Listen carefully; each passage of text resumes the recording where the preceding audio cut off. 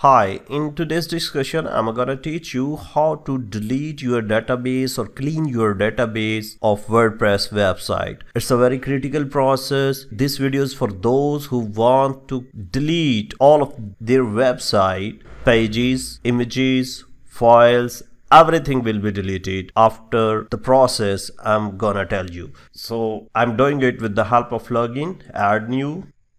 Right here, WordPress reset.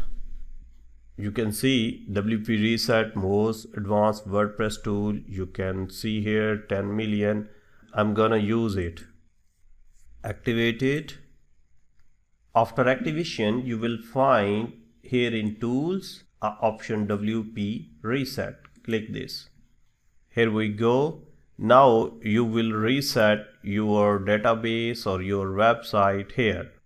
Let's check it. It has pro version also. Option reset, pro tools, site reset. If you want to reset everything, you can select different options here from this page, and if you want to reset your website, then you will have to write a reset word here and reset the site. I do not want to do this at time, but you can do. Your site need to be reset.